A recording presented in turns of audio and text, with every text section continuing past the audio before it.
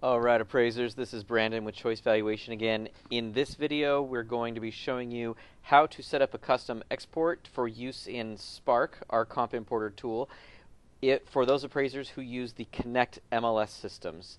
So right here, I'm going to actually show you how to do it in the MRED MLS system, which uses Connect, but this video will work for any other appraisers out there in any MLS system that uses the Connect system, assuming it's already compatible with Spark. And so the first thing you want to do is go to choicevaluation.com. Go here, just loaded the page, click on Spark, and go to the Spark coverage page. And here you find your MLS system. If it's here and it is clickable, then that means Spark works in your system. So for now, we're going to go ahead and choose the MRED Connect MLS system. So I'm going to click on that. And these are the instructions for the one-time setup right here. And then these are the instructions for how to actually export your data.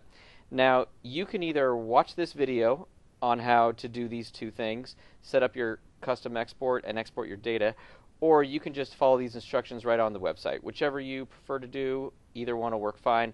So let's go ahead and get into it. And again, make sure that you are in the system that applies to you.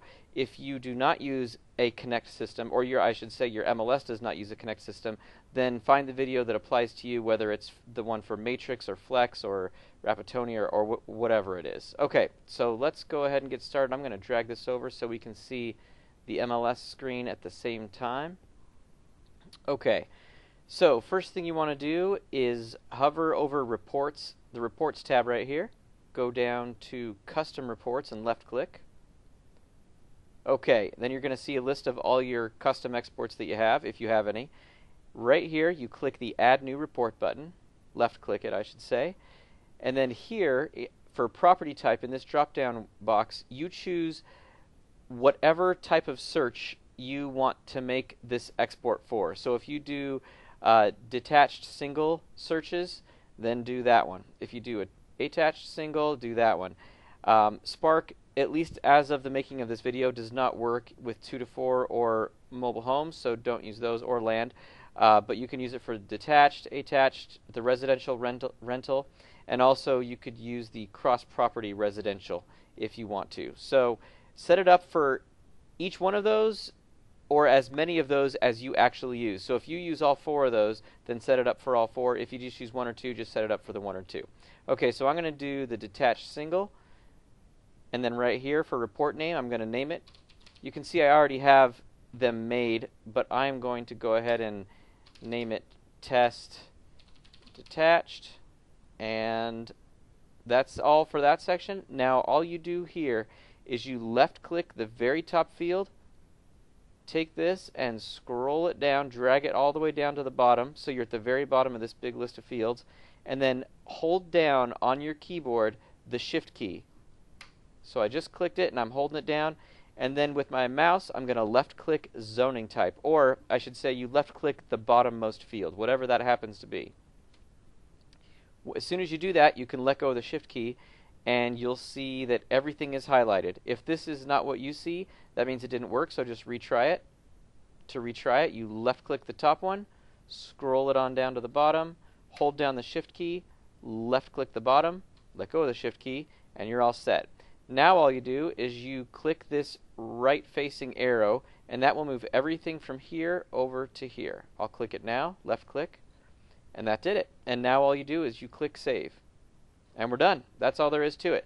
I'm just going to make one more just so you can see it again, and also so you can see that you need to do it for multiple. So that was for detached. I'll make this one for attached, and I'll name it Spark Test Attached.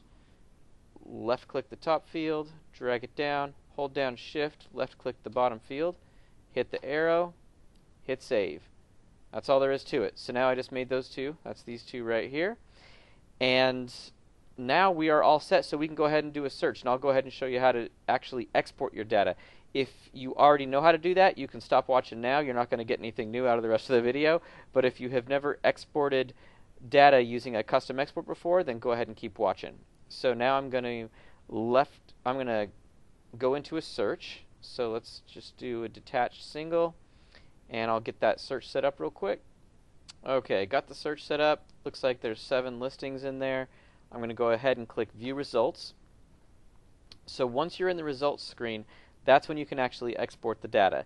Now you can either leave these checkboxes alone and export everything, or you can choose the specific ones you want to export. Let's say I want to export all of them but number 2. I do this, just check the ones I want, and then up above, which right here, you want to click this yellowish looking folder that has a down arrow on it. That's the export button. So you click that export button, you'll be taken to this screen. It allows you to either use only the selected listings, the ones we put a checkbox next to on the prior page, or take everything. So I'm going to take just the ones we selected and click Next. And then here in this drop-down window, you choose the custom export that you just made for Spark, and that is this one. And you click Next. And then on this window, this is the last one, you just choose Tab Delimited Text, which should be selected by default. The only other option is Excel. Do not choose Excel. Choose Tab Delimited Text, click Continue. Little box pops up down here saying it's ready to save the file to your computer. I prefer to choose this little drop down and click Save As. That way I can save it exactly where I want to on my computer and name it exactly what I want to, so it's easy for me to find later if I should have the need to. Click Save, and we're done. That's all there is to it. Okay, thanks everybody for watching. Bye-bye.